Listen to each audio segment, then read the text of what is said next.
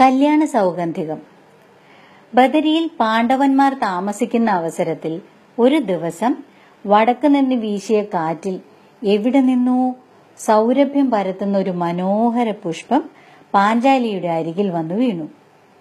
പുഷ്പത്തിന്റെ വർദ്ധിച്ച സൗന്ദര്യവും അതിന്റെ സൗരഭ്യവും ദ്രൗപദിയെ ശരിക്കും മത്തുപിടിപ്പിച്ചു. അത്തരം കുറെ പുഷ്പങ്ങൾ കൂടി കിട്ടിയാൽ കൊള്ളാമെന്ന ആഗ്രഹം പാഞ്ചാലി ഭീമസേനനോട് പറഞ്ഞു. പ്രിയപത്നിയുടെ ആഗ്രഹ സാധ്യത്തിനായി തന്റെ ഗദയുമെടുത്ത് ഉടൻ തന്നെ ഭീമസേനൻ ആ സുന്ദര സുരഭില പുഷ്പം അന്വേഷിച്ച് വടക്കോട്ട് യാത്രയായി. കാടുകളും മേടുകളും നാടുകളും നഗരങ്ങളും കടന്ന് ഭീമൻ ഗന്ധമാദന പർവ്വതത്തിലുള്ള കദളി വനത്തിലെത്തി.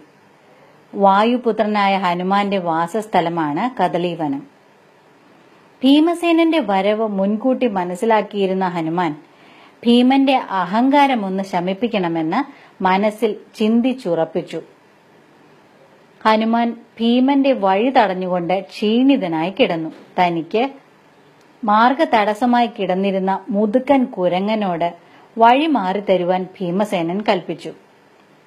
താൻ ക്ഷീണിച്ചവശനായതിനാൽ എഴുന്നേറ്റു മാറുവാൻ ഒക്കില്ല എന്ന് ഹനുമാൻ പറഞ്ഞു.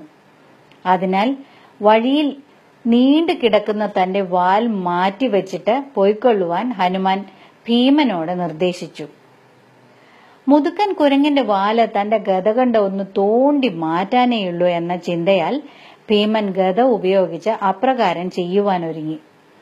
പക്ഷേ നിഷ്പ്രയാസമെന്ന് ഭീമൻ കരുതിയ കാര്യം വളരെയധികം പണിപ്പെട്ടിട്ടും മുതുക്കൻ കുരങ്ങന്റെ വാൽ മാറ്റാൻ പോയിട്ട് ചെറുതായൊന്ന് അനക്കുവാൻ പോലും ഭീമസേനനായില്ല.